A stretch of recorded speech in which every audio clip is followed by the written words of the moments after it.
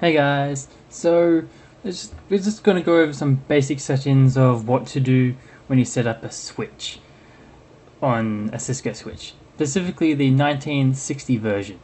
Now, I've got a list of things to do here. I'm trying to keep it very generic because it's really hard to tell you what to do with the main setup. These are just the basic settings.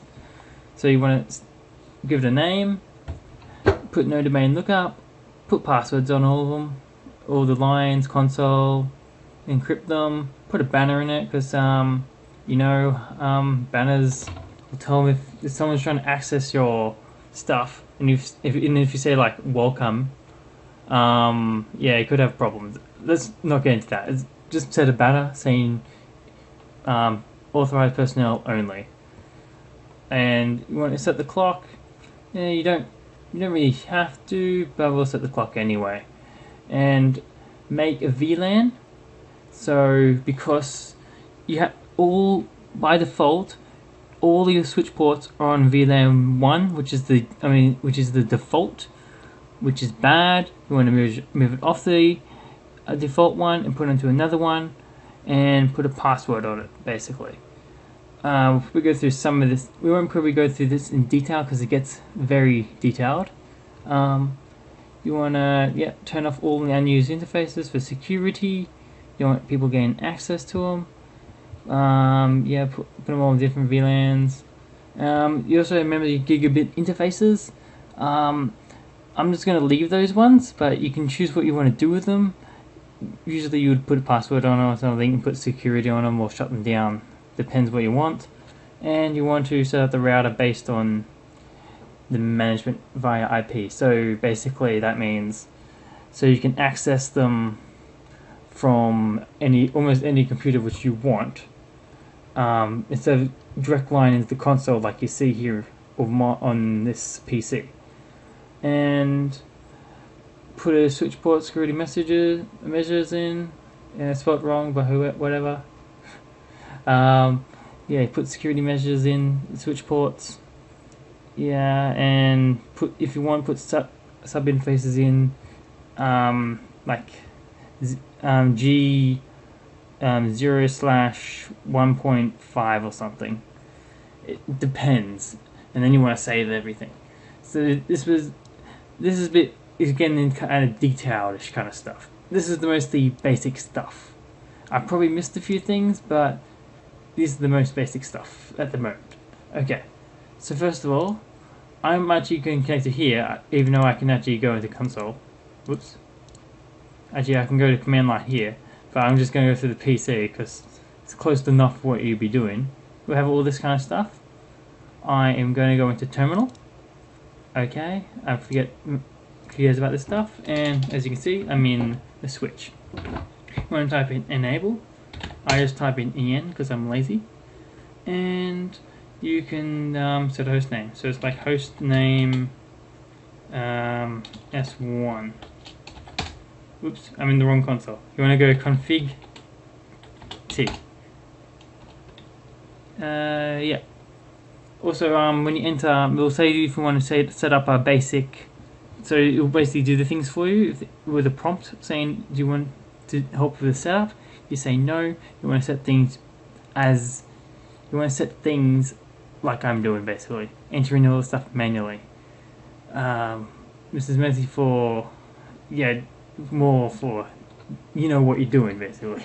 Anyway, let's set a host name. So host n is switch 1. Also, sometimes you can forget what commands are in. I do too.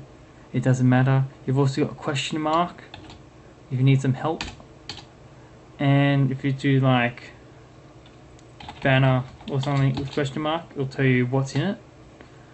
Those commands help you do things. So let's turn off no domain. So it's no IP domain look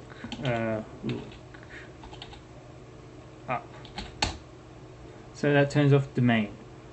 Now, since we're already config mode, we're going to put a password on the exact mode.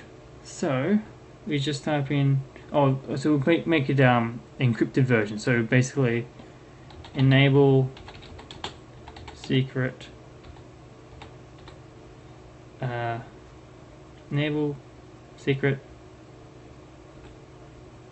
wait, one second. So enable secret, let's call it Cisco, because yeah, of course we'll do a Cisco. And then you want to go into line con 0. So that's basically the console in which I'm in at the moment, as you see on the screen, the blue one, the console. Anyway, yeah, so basically that's line con 0. Let's put a password in. All you have to do is password. We'll do Cisco, obviously. Oh yeah, and we're gonna have to go back here because what I forgot to do was to log in. So sorry if you're following this directly. So I'm going to go into exit. I'm going to set the passwords again. So I'm going to go never secret that password and then you log in. So whoopsie. So basically I forgot that one too. You need login for the other one. I'm totally messed up this video. Okay. So oh yeah, up shows you your things that you, up is like the history. You can also change the amount of history in it.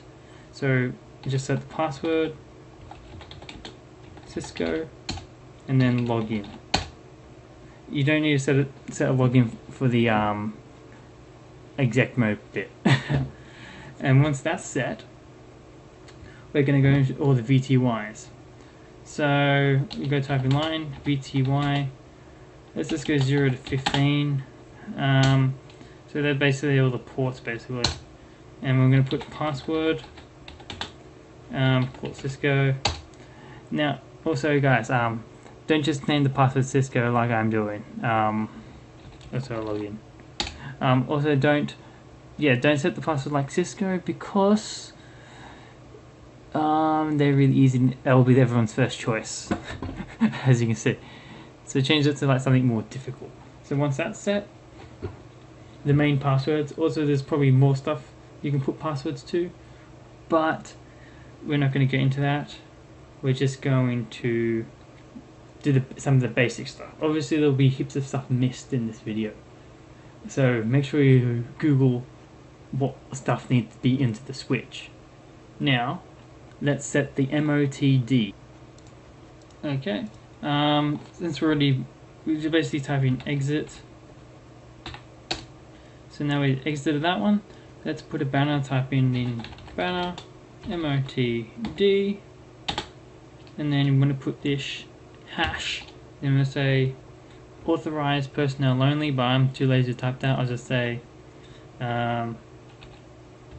personnel only, and you will get the idea. But yeah, and that sets the banner. So when someone's log in, it'll pop up with that message before they log in. Put some detail in, like keep security measure kind of stuff. Yeah, you don't want anyone without personnel authorization only, basically. Now that we set the motd, we not have to, but we kind of have to set the clock. Well, we don't have to. Yeah. Okay. So it's just clock. Set hours. Let's just put in. Then you got minutes. Then you got seconds. And then you can put. This one's kind of different. You can type in like the date or anything. I just put in like the 3rd April 2010. Oh, there's a problem here. Oh, of course it's wrong. I'm in the wrong configuration. You do this in oops.